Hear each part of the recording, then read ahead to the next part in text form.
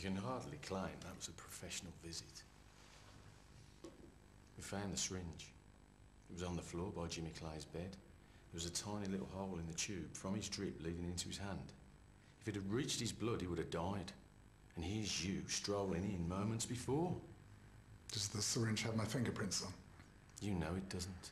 Because you were wearing latex gloves. Why was that, by the way?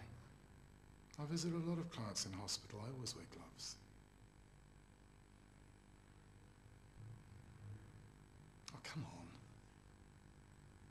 This is ridiculous. As I've already said, you don't even have a motive or any evidence. You know, what have you got? A syringe with no fingerprints and CCTV footage. Of what? What about the drugs planted in Dr. Clay's car? Duplicate set of keys would have done the job on your drug contacts. Butler's done you a few favours. Do you owe him? No comment. Strange place to conduct business, your club. What were you talking about?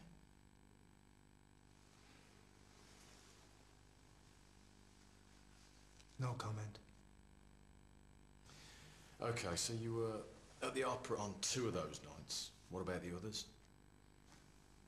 Monday, I was at a dinner party at a colleague's house. That'll be easy to check because most of the guests are Law Society associates. The other 2 nights? Pub quiz night. I remember that because we came joint second and there was a really exciting finish. Anyone at the pub will remember. You have done all your homework, haven't you? Is that a question? What about Wednesday night? Well, if I was out committing crimes, I think I'd remember. Please answer the question. At home, alone, watching TV. No alibi, then?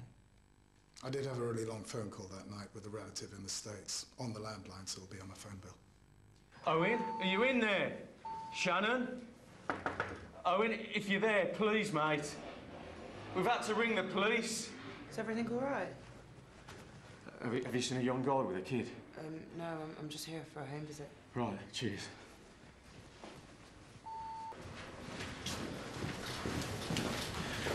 It's this flat here. I'm pretty sure they're in there.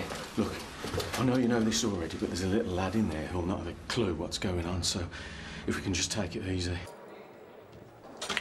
We didn't do it. I bet that's the best statement you've ever heard. You get on the next flight out of this country. Oh, don't worry about that, mate. We've got business to attend to.